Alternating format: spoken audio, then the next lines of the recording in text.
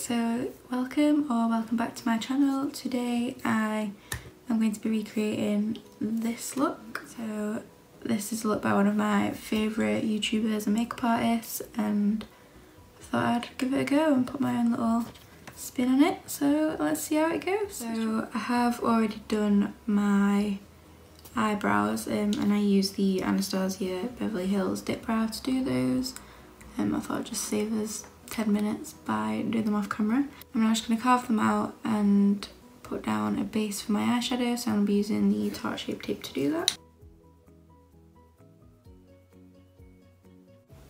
So I am just putting the concealer like up onto my temple because I might do a slightly different eyeshadow look to what she's done on there. So the palette I'm going to be working with today is this one here. So this is the BPerfect Carnival. This is the BPerfect Carnival XL Pro palette. Now I'm not actually sure what kind of look I want to do yet, but none of my brushes are clean. Bit of an issue. First shade I'm going to go in with is this one here. So this is Make Waves. And I'm just going to pack that in the crease. I do want to pack this like all down into the inner corner as well. Packing it all the way through the crease from the outer corner all the way into the inner corner, and I'm going to kind of like V it out on this outer edge.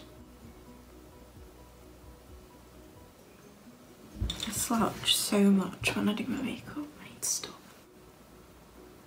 I'm just starting to like buff out the edges with the same brush with no additional product and just help the blending process later on. It'd be easier if I zoomed you in. Shall I zoom you in?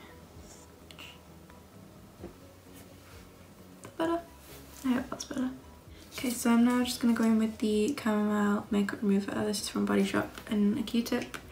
I'm just going to take off the colour that's on my lid so it's easier to cut the crease. Now that the colour is removed from my lid, I'm going to go back in with the same concealer, which is the Tarte Shape Tape, and just cut the crease properly. To cut my crease, I just use a little flat concealer brush like this one and just go straight in. I'm sort of like packing the concealer on instead of swiping it, because if you swipe it, it'll start to pick up some of that blue shade and it'll turn my base blue, which I don't really mind because I'm going to put a blue colour on anyway. But I just think it looks much better when I can't multitask. I think it looks a lot better when you've got like a clean base to work from. There you are. Now the crease is cut, and while it's still damp, I'm trying to like look up because I don't need to transfer. I'm gonna go in with this shade here. I hope you can see that. So this is the shade Peppermint, and I'm just gonna pop that on the lid. Okay, so now that I've got the colour all over the lid, I'm just gonna use a bit of the blue colour we were using earlier and just like blend the edge of that together a bit. So I'm just going in with Make Waves, which is the blue colour from the beginning, and just blend that edge a little.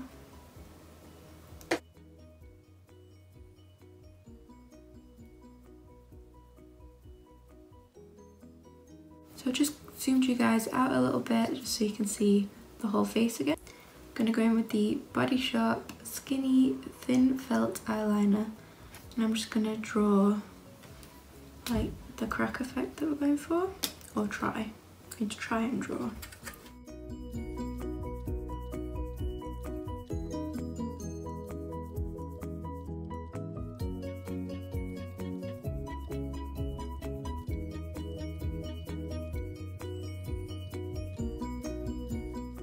Okay, so this is going to be my basic shape, and then we're going to fix it later. To prime, I'm going to go in with the Revolution Pro Correcting Primer. So this is like the anti-redness colour correcting primer. I've never actually used this before.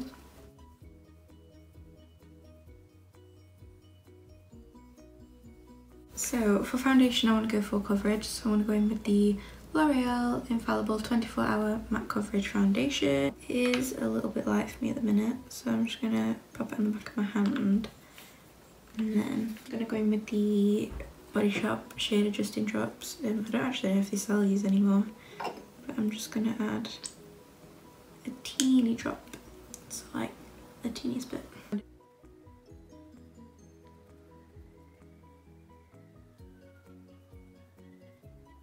This is the L'Oreal Infallible More Than Concealer, and this is in the shade 320 Porcelain. We're just gonna cover those dark circles.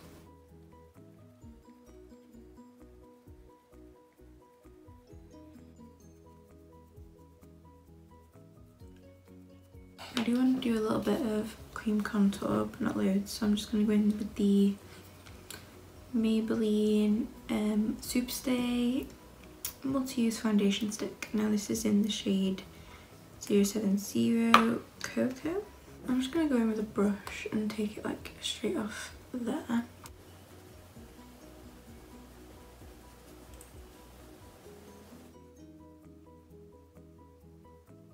I'm also just going to do like the perimeters of my face to try and eliminate some of this five head.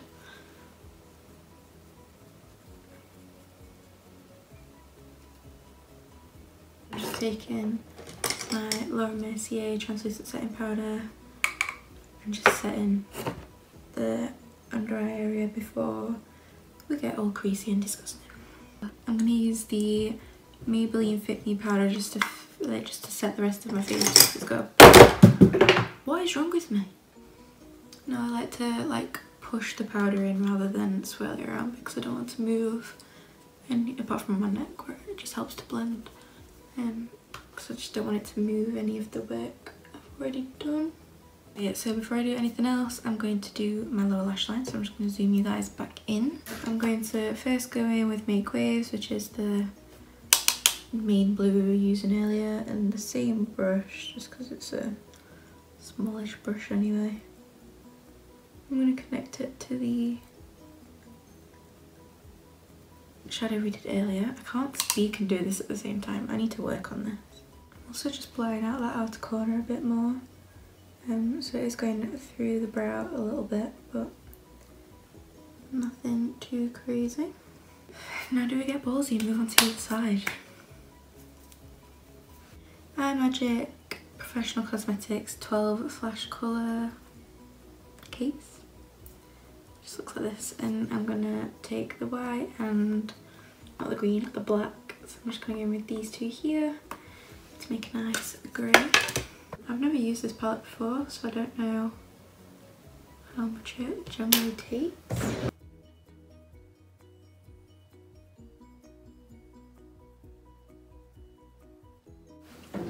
This is what we're working with.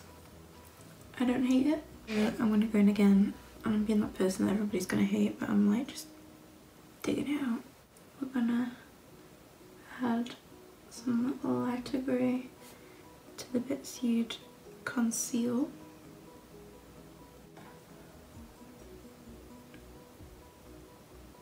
I'm going to go in with just white on a brush, and I'm going to do the lid. I balled it.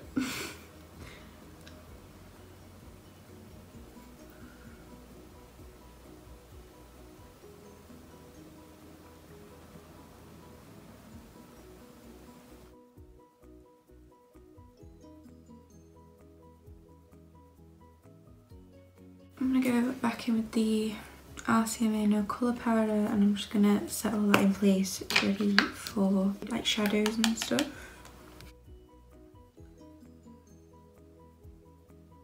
I'm just going to dip into my James Charles palette and use the black from there. So I'm actually going to use a pencil brush to do this, and I'm just going to start mapping out the shape.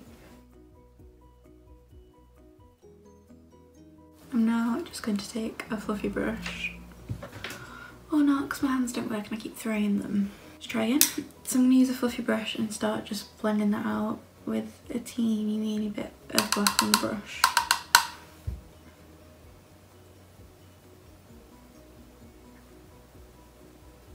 Going back in with the pencil brush and just making sure that I've got like a solid bit of colour and that it doesn't look quite that patchy. That'd be great.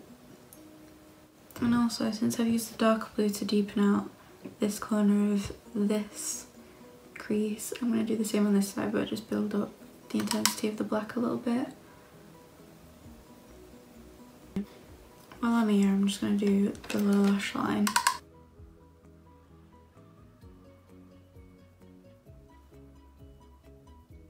I feel like this is starting to work. I can get on board with this. What I'm going to do now is I'm going to see if I own a silver eyeshadow. Now oh my god, what is wrong with me? So the only silver I can find is actually in this teeny little palette that I've had since I was about,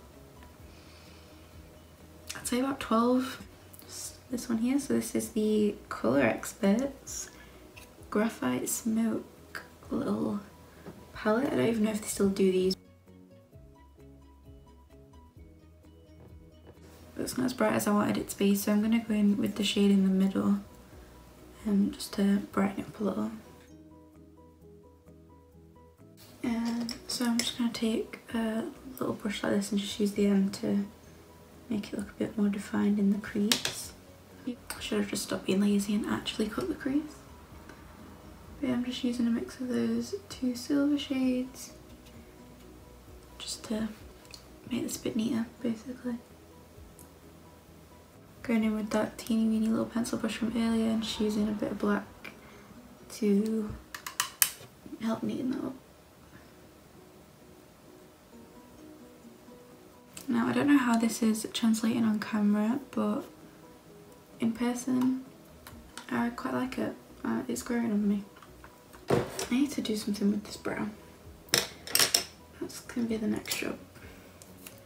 So I'm just going to take this big ass like angled brush and go with black and just go over my brow and see what happens.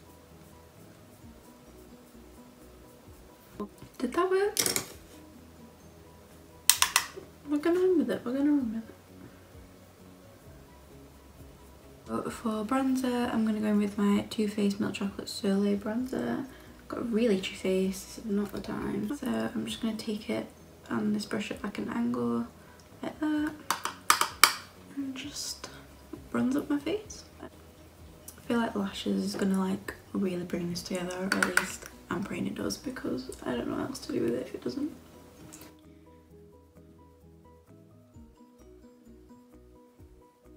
I'm going to take this huge ass fluffy brush in my bronzer and just like bronze slash contour my nose a little on the one side that's showing. For blusher, I'm going to go in with this one here, which is the L'Oreal Life's Peach. I absolutely love this. It smells so good. I just like to blend it back into my bronzer and then pop it on the apples of my cheek as well. And then recently I've been really liking it on the end of my nose. And now I want to try a product that came the other day that I've not really had the chance to try properly yet. So I got these two by Revolution. So these are the Revolution Highlighter Reloaded, and I got Peach Lights and Golden Lights. So I'm going to go in with Golden Lights today. So I'm just going in with the Morphe M501, going straight in there, and I'm just going to hit the cheekbone. Oh wow, okay, yep. We can get on board with that. I don't know if you can see it on camera, but in person, that is blinding. Blinding. So just popping it on my chin, my cupid's bow, my nose, and above the eyebrow. I'm just going to pop this out a bit here. What I'm going to do is take a really small brush like this one, and I'm going to just swirl it on up in there. And I'm going to use this on, and then in my inner corner as well. I think this gold really complements that blue. I'm now just going to take a different little brush and I'm going to do the same kind of stuff but on this eye with the light silver from that Colour Experts palette that I was using earlier, just to do like the inner corner and stuff. Pop this on the cheekbone as well, just so everything's tied together, even though I'm gonna be darkening that bit up in a minute. Now we're gonna stop putting it off and do the black lines. So I'm gonna go back in with that Body Shop eyeliner, and I'm just gonna go for it.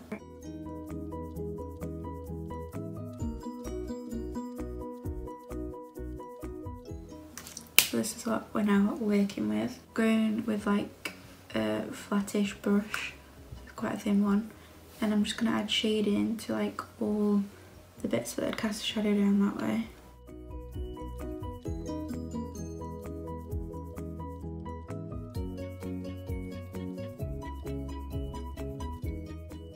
I think if I just keep working on it, I'll just end up ruining it. So I'm gonna pop on some mascara and some lashes, and then we'll figure out what we want to do from there.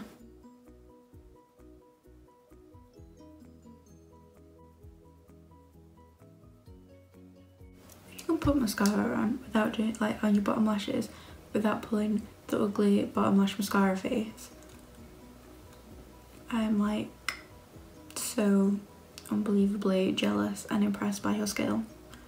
I physically can't not pull the annoying face.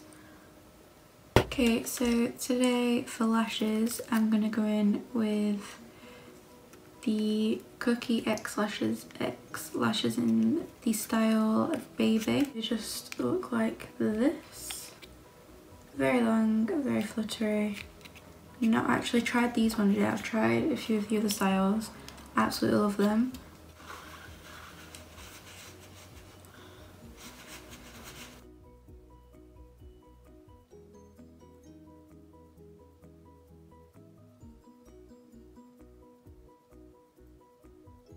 I absolutely love those. Oh my god, look at that. Yes.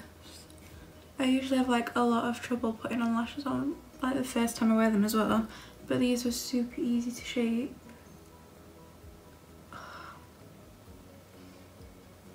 Shook. So lashes are on. So like I said, these are in the style Baby from COOKIEXLASHESX. So you can actually use code GeorgiaCL19 to get money off your order at Cookie Lashes. Highly recommend. They're really affordable, really good quality, and I am obsessed with them. Moving on to lips, because I've got so much going on, I want to keep it pretty simple. So I'm first just going to go in with my lip liner. So this is the Body Shop lip liner. It's a lip definer. I can't remember the shade, but I'll pop it on screen.